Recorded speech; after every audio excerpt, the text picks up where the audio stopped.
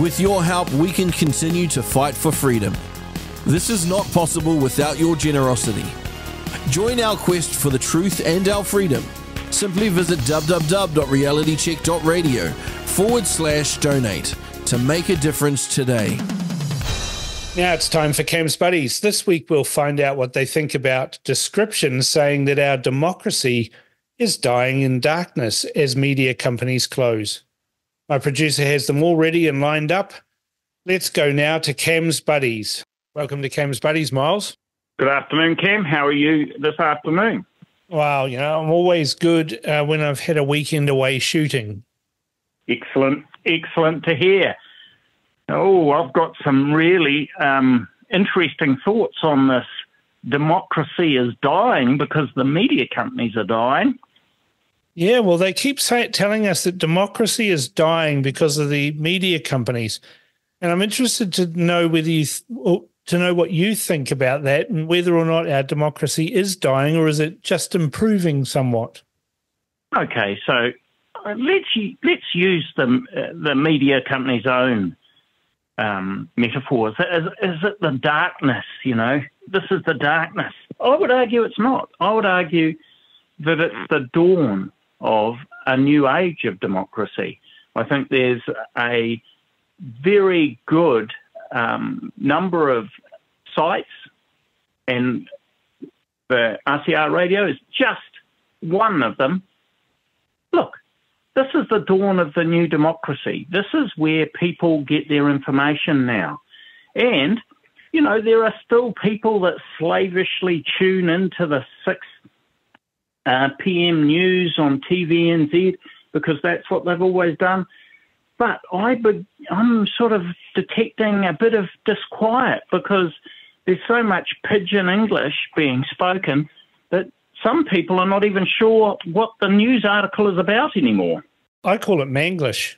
Yeah, well, the problem that they've got is, are they the authors of their own demise? And, while I feel very sorry for people that are in the meat and the machine that have lost their jobs, I don't think that's very nice at all. But I think to a large extent, these media companies are the authors of their own demise. And the blame can be put fairly and squarely on the shoulders of the reporters and the editors that do the stories. And I feel sorry for the people like the cameramen and the sound people who may or may not support whatever kind of point of view is put across. But, I would argue strongly that the media companies in the last 3 to 6 years have been instruments of tyranny, repeating the lines of the government without even questioning them,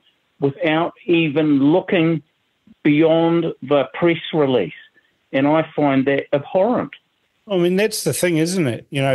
When Ardern was trampling all over our rights, forcing people to have medical interventions they didn't want, not listening to people who turned up at Parliament and then sending in her stormtroopers to wallop them, the media were all cheering Ardern on. And that was an affront to our democracy. That was an affront to our rights. And the media were complicit in a government taking away those rights and eroding our democracy. And then they wonder why we lost trust in them. You can feel sorry for them a little bit, maybe. But, they've sat there smugly telling us how to live our lives for as far as I can remember and thinking they're the smartest people in the room. But they didn't see this coming when people like myself and plenty of others have seen it coming. And, we've been on the receiving end multiple times, particularly me, from media that just attack because they don't like my politics or my views. And, so my sympathy for them can only be found in the dictionary. Well, the most interesting thing is it's not only trust they're losing in bucket loads, they're losing viewership in bucket loads as well. And those people are just turning off the TV. And I think advertisers now are looking for places like RCR where they can pick a audience. They can advertise to an audience who's mature, who can think about the products that they're advertising. I think that the whole point of this is that advertisers are also recognising the fact that the media does not serve the general public. And not only is the trust being lost in bucket loads, not only is the viewership being lost in bucket loads, but I also think the advertisers are walking, and they're walking to what I call the dawn of the new media. And this, I think, is a good thing. I think that, you know, we are seeing now a sea change, and it's little old New Zealand. And I think, to be fair, I think Melissa Lee has got to pull up her socks. I really like Melissa Lee, and I think she's got to pull up her socks, and she's got to take out the stick, and because the carrot hasn't worked, and the stick has got to be used on TVNZ, and they've got to be told, no way can you lose all this money. Well, the thing is that these media companies are all saying their audience has disappeared. It hasn't. It's just changed where it's getting its news from, or where it's getting its information from. And so Correct.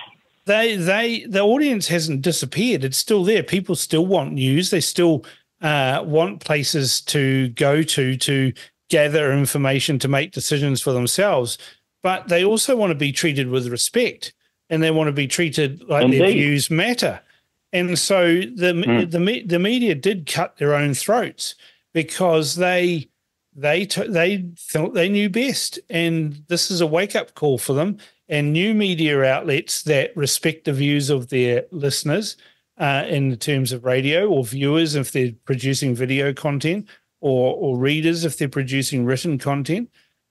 If you fail to understand your audience, you will fail as a business. And that's exactly what they've done. Correct. Yep. And I'll tell you the other thing that really interests me. Now that TV3 and News Hub has lost a large chunk of so-called celebrities, which makes me scoff, but anyhow, let's call them celebrities. Why is TVNZ paying such enormous sums of money for talking heads? I think TVNZ is in dire straits, and I think Melissa Lee, as broadcasting minister, needs to get in there and make the organisation shipshape. I think Radio New Zealand is not far behind. I mean, from my perspective, these companies have sat there smugly for so long, and they're literally sucking off the taxpayers' cash.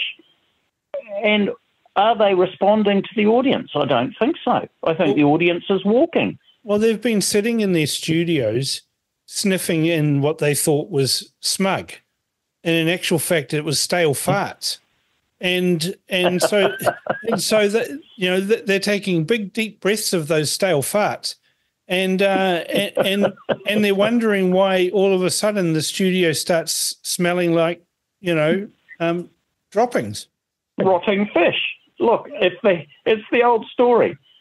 The fish rots from the head, and I can tell you, I am damn certain that there's a lot of good people who have lost their jobs because of decisions made by senior editors and senior reporters about stories and the way to present stories. And that, frankly speaking, that upsets me. The thing that I think is relevant here is that we all want to hear an unbiased, two-side approach to any news story. We don't want to hear opinion. If you want to hear opinion, you listen to Cam's Buddies. It's opinion. It's not news. Opinions are like noses. Everybody has one. I've got Lindley waiting on the line, so I better go to her. Thanks for your call, Miles, and we'll look forward to talking to you next week. Have a good day. See you. Welcome to Cam's Buddies, Lindley. Good to have you back. Hi, Cam. Well, it's lovely to hear from you again. Well, lovely to hear from you again. Hey, we talked about News Hub last week. Of course, last week we also heard the news that TVNZ was shedding staff. And I'm just wondering what you think about these claims that all of these media people are writing in the Herald and stuff and everywhere else, wailing and crying, gnashing of teeth, I like gnashing of teeth. It's a good biblical thing, isn't it? Gnashing I of hope they teeth. haven't got false ones. Yeah, and they're saying that democracy is dying in the dark. What do you think about that, Lindley? I'm really interested to hear what you've got to say. Well, I better have a disclaimer of sorts first. I am biased on this topic. Oh, well, that's all right. I don't think it's bad for democracy. I think it's better for democracy, and I think it shines a light in an area that has been very, very dark for 6 years at least. Oh, it's longer than that. It's got to be longer than that. I mean, I stopped watching the 6 o'clock news probably, 15 years ago. Oh, well, probably I didn't. It would be a lot more recent than that because I'm not really a tech person, although I'm learning fast. And yes, I would watch it, and it just basically annoyed me because I could see that it was biased. But when we had the COVID sessions, those 1 o'clock sessions, I watched one, and that was it. I couldn't watch another one because it was so obvious they were totally biased and pushing a narrative upon us. So I stopped watching it then. And then in more recent times, I used to listen to the talkback on the radio just while I was pottering around. Plugged it into the plug in the kitchen and had it sitting on the bench, and the next thing, a flame shot across the room and it went boom. That was the end of that, radio gone. So I thought, well, this might be divine intervention. I'll go with this. And I threw the radio out, and that was the last time I listened to news talk. So I already wasn't watching TV. It probably helped your blood pressure. Well, it did. I cannot believe how much it builds anxiety in you. And I felt so relaxed. I felt so positive and good once I got over the shock of not having it, there, because it's sort of company in a way. But it's bad company. Yeah, see, my dad sits there with the radio going, and I ring him up, see how he is, and I can hear news talk in the background going, blah, blah, blah, blah, blah, blah, blah, blah, all the usual rubbish that they talk. And I said, Dad, I'm talking to you. Turn that off. So, well, I might miss something. Well, you're not missing anything if you're listening to those radio stations because you're just getting this homogenized, watered down version of news and, people talking about it, but not actually imparting any useful information to anybody. No, and it was shamelessly biased. I mean, after a while you could pick it. It was going to be an hour on pensioners robbing the government of money, and so on and so forth. And then the next hour would be some other political thing that they were just trying to, drum up government support, basically. And the thing was, if anybody rang in with an alternative view, they were either really rude to them or they just cut them off. Yeah. So I think that as far as the democracy goes, I think this is a really good thing for democracy because now we can get both sides of the story. We can go to other places. We've learnt that. And I must say that the media have broken one very, very golden rule, and they still don't realise it. They've alienated more than 50% of their audience because they have declared and stood on a political and ideological stance, and people have not liked it, And when you look at the election votes, they've lost that equivalent of people who voted for the coalition. They've lost them as an audience because, you shouldn't declare a political stance. That's right. And expect to keep 100% of your audience. Look, I can't see how they never saw that. Yeah, I mean, if you take my show, right, it's no secret where my political leanings lie. I'm very conservative when it comes to fiscal matters. I'm socially liberal, though. I mean, I don't care who somebody sleeps with. I don't care what you want to call yourself, but don't expect me to call you that. And but I have guests on my show from all sorts of political persuasions, and I just let them talk. We don't have arguments. We just have discussions. And from those discussions, we find out little gems about these people that they wouldn't find out if I was hostile or brutal or nasty or any of those sorts of things. No, but I think the difference is that you're not actually pushing a government narrative. That's the difference. And like I said last week, it's contrived. It's not even fact, and it has a goal, and the goal is to brainwash the listener or the viewer, whoever it is. And that's the difference between what you're saying. I mean, sometimes, like they had one woman on the political agenda a couple of weeks ago that sort of got my blood up, and I had to collect myself. But she got to have her say. We could listen. It was not supported. It was not cancelled, and it just left us to make up our minds. Exactly. You got on that panel, if it's the one I'm thinking about, you had Olivia on one side and this other woman on the other, and Marty in the middle, with Paul, and you got differing perspectives. And if you say, oh, we can't have that person on anymore, we're going to cancel them, or we can't have this point of view on this news story, we're going to need to stop doing that.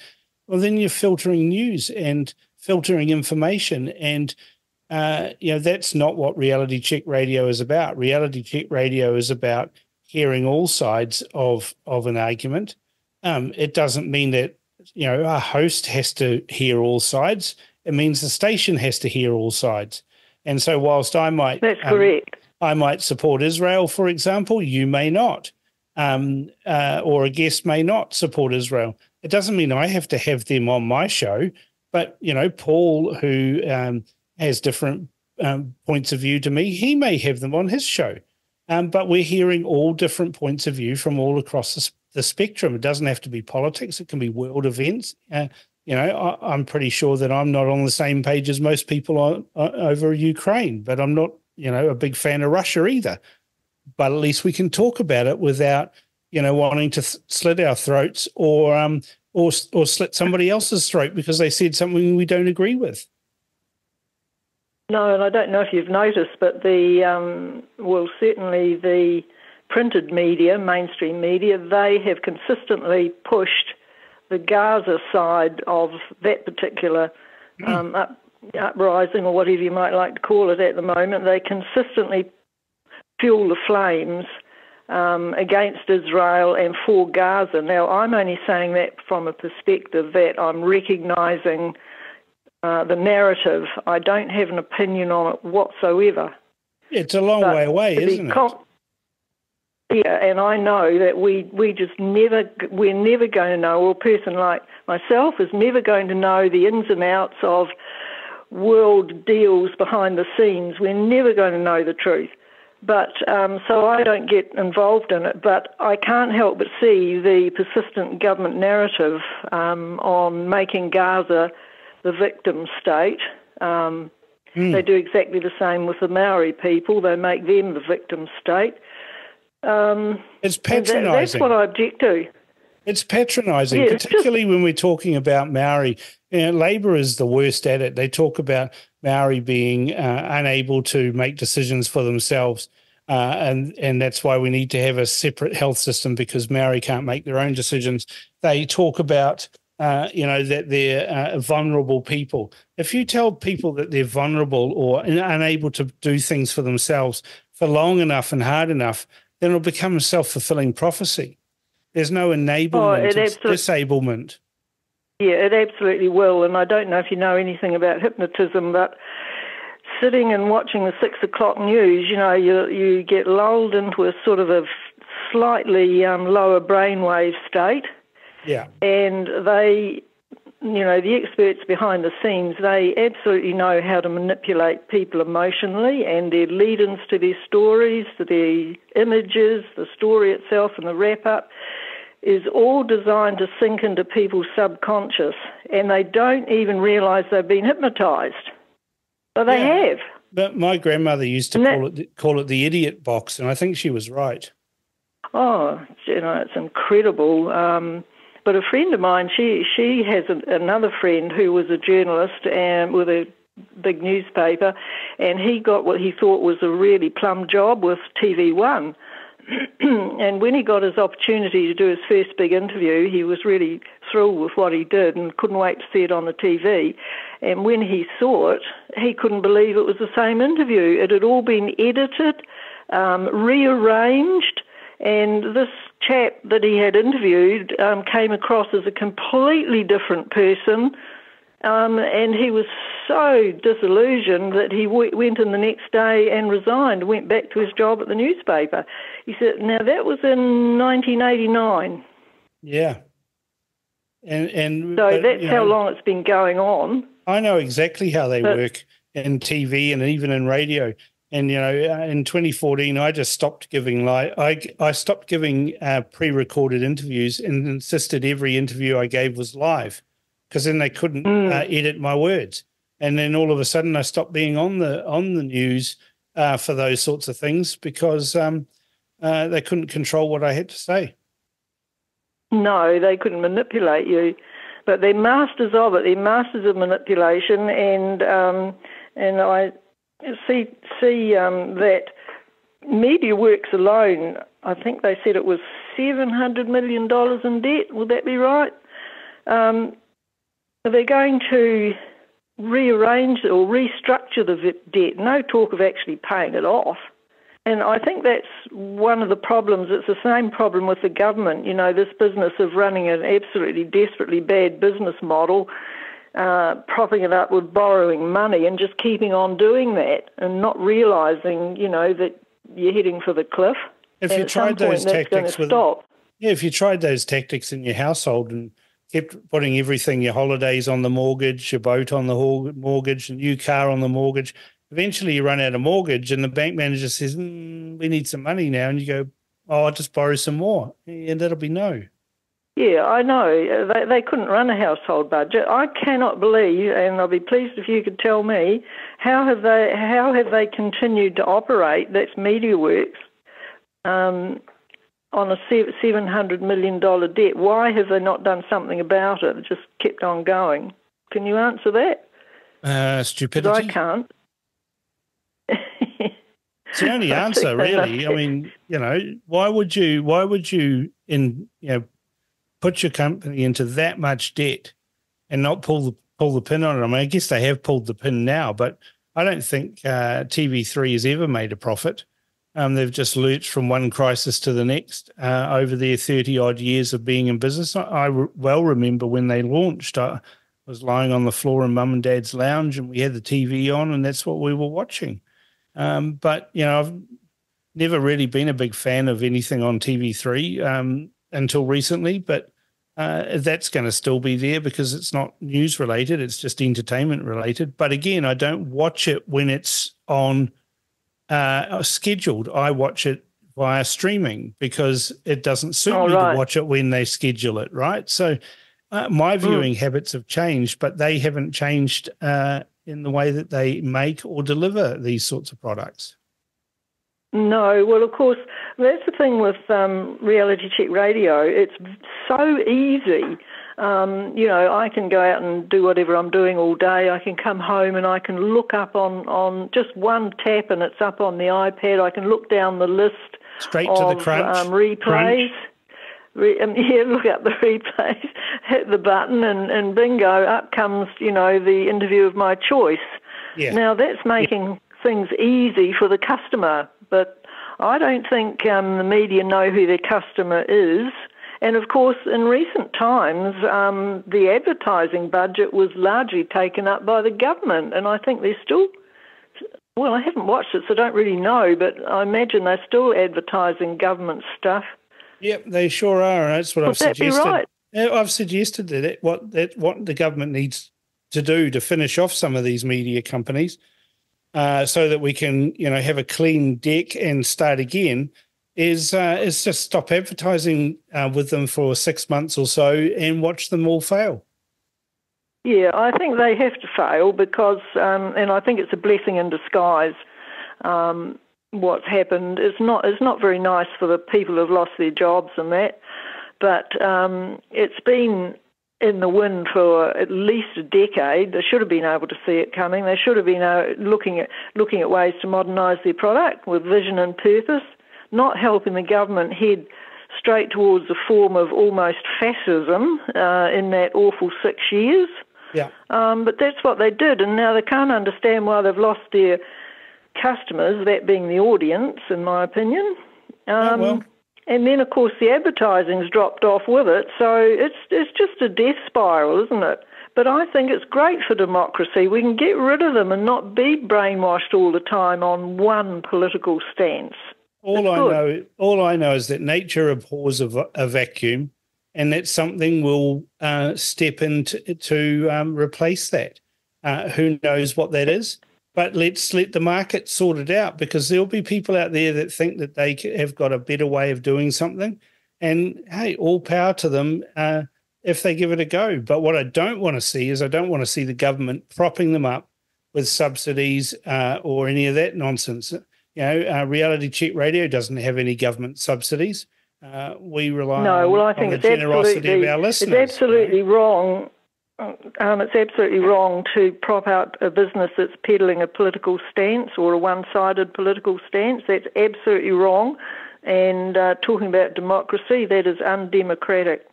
And, of course, it encourages them not to recognise the error of their ways. I think that's a very bad move. Why should the taxpayer pay for them when they've run their business so badly? Exactly. And I agree with you 100%. Okay, Linley, I think we've pretty much done that one to death, and we'll talk again next week. Thanks, Gav. See you later. Okay, bye. Bye-bye. Welcome to Cam's Buddies, Jack. G'day, Cam. How are you? Good, mate. Fantastic. Got a little bit of a curly one for you this week. We're seeing a lot of wailing and gnashing of teeth in the media about how democracy in New Zealand is dying because they're all losing their jobs and going out of business. What's your thoughts on that? Well, it might be going a bit far, but it's certainly it's not good. I'm just really peeved that programs like Sunday are going to be no more. I really enjoyed that. I think you were one of the 5 people who watched it. Yeah, maybe that's the problem. I think so many people now just don't watch TV anymore. It's like the newspapers, they've got the same problem. It's depressing. And I read today in One News that all the art galleries and so forth around the country are all in a state of despair. I told you this last year when the national government came in. They've got no soul. They're absolutely soulless. They don't care about our sort of art or culture. They're not interested at all. They're only interested in making money. There's only one thing on their mind: making money or not losing money. Well, I look at the arts and the amount of money that Labor governments pour into the arts, looking after the lovies. If you look at the Royal New Zealand Ballet, I think I did a report on that a few years ago.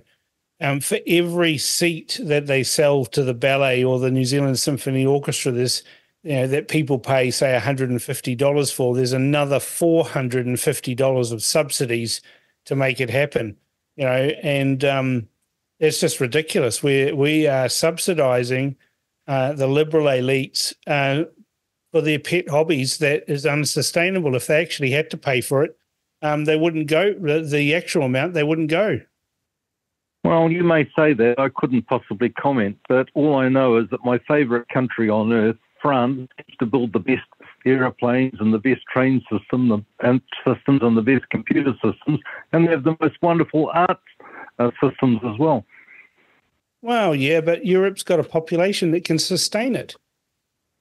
We don't have a population that can sustain it. There's only a very limited number of people like you who want to go wandering around the most boring things on earth called art galleries. I'm not one of them, and I don't see why I should have to pay for it. Tragic. You see the I think point, you're right? I am one of the few. Yeah, there's just not enough people. Yeah, it's okay in France. They've got the Louvre, right? And millions of people go there. Well, millions of people don't go to the Auckland Art Gallery. It's just, hopeless. A lot of those millions in France are tourists like me that go there to see the culture. Well, it is a culture, though. When we're told constantly in New Zealand that that's not our culture, and we shouldn't be, wanting to see these things. We're only allowed Maori culture, and in their artworks, even more boring. I agree with you 100% there. I have to say, I'm not interested in all that. It's dragging us down. No one wants to see it. You're right. I mean, there's only so many ways you can carve a piece of wood, right? True. But do you think democracy is dying, though? Do you think democracy is dying, or is this just hyperbole from a bunch of whining woke types who have lost their jobs because they weren't actually the smartest people in the room and they didn't see this coming, even though everybody else saw it coming? I don't quite agree with you there, Cam. I think there's some pretty smart people in there, and yeah, it is a tragedy they're losing their jobs. And I just want to come home, watch TV, and be entertained.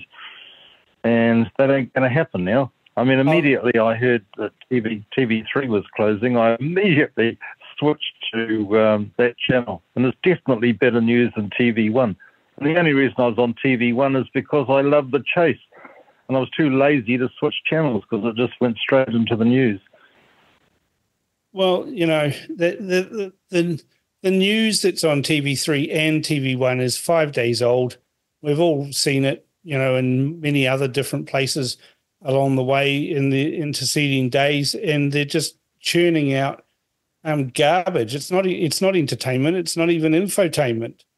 It's just rubbish, and then they put all their woke spin on it. Yeah, the woke spin I agree with you on. I can't stand it.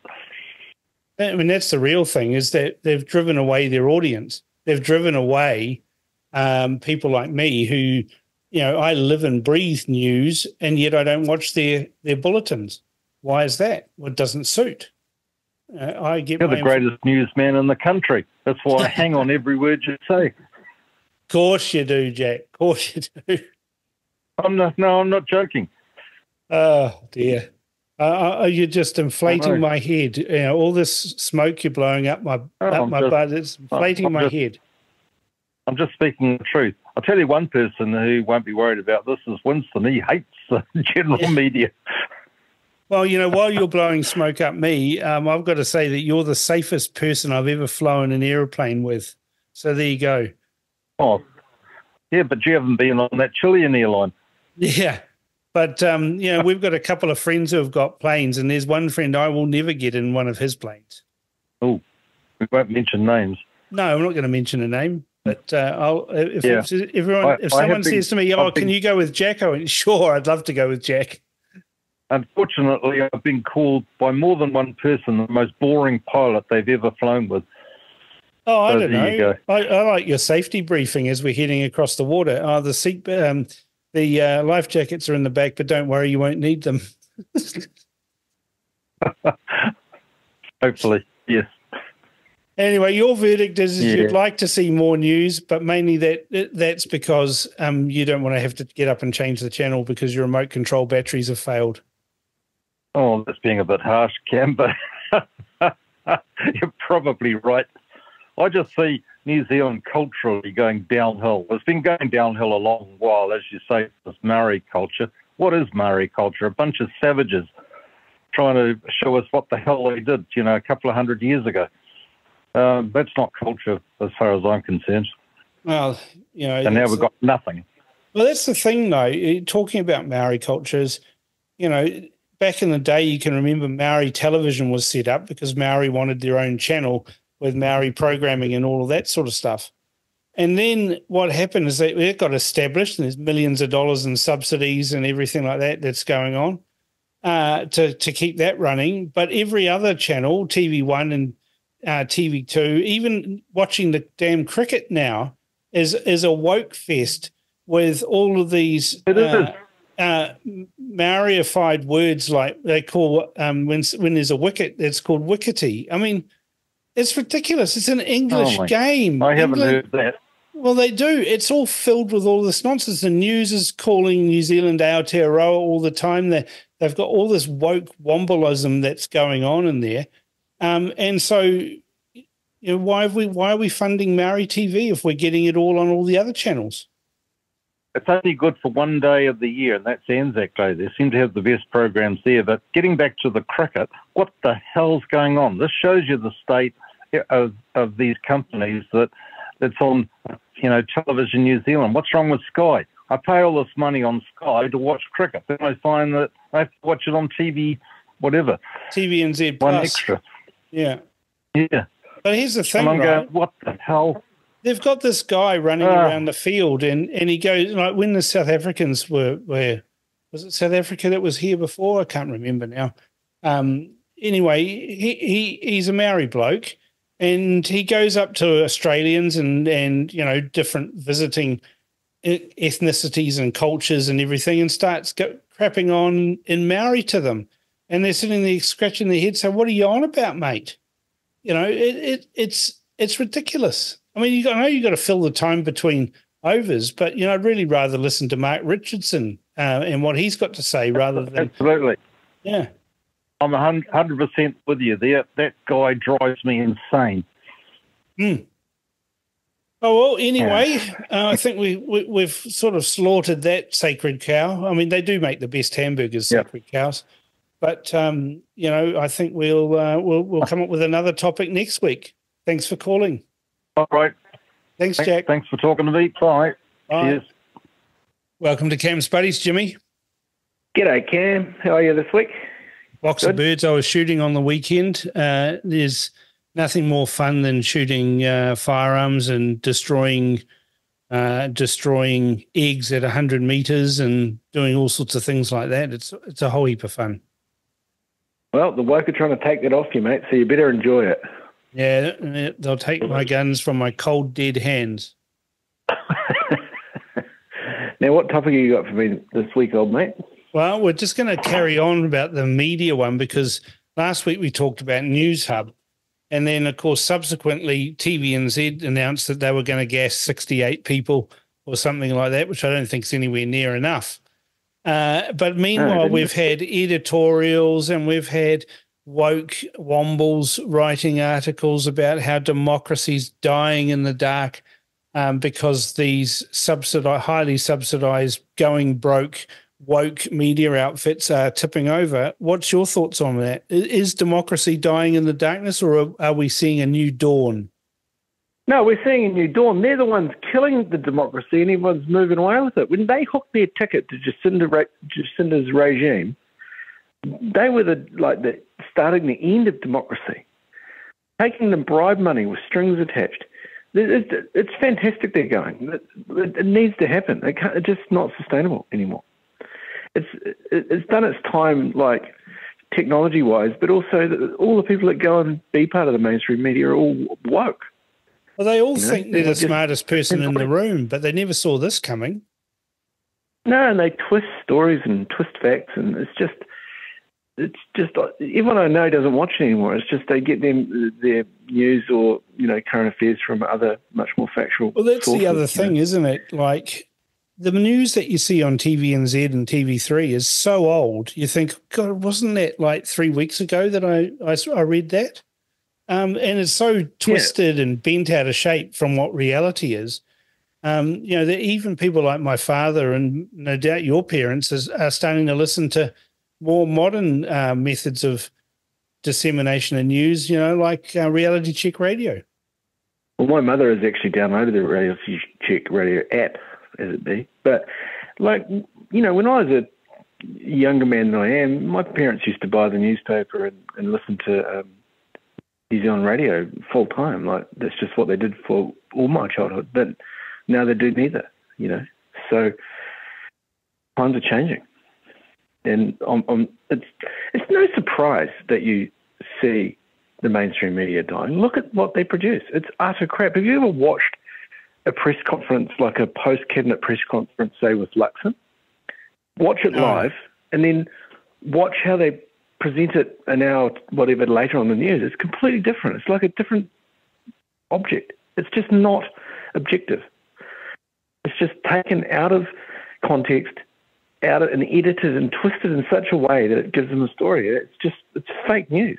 They are literally fake news. You know, these people are running agendas. Oh, they are running agendas, a woke agenda usually. Like, you know, they're always pushing, you know, trans stuff or LGBTQ plus alphabet, you know, people stuff. And the thing is that, like, I mean, I know some people who are gay and they don't carry on like that. And no, I don't. But we're being told this is all normal. This is what you know, New Zealanders want. That we want, you know, men pretending to be women and competing in women's sports and slaying them in the sports. But it's not. Most right-thinking people or centre-thinking people will think this is a nonsense.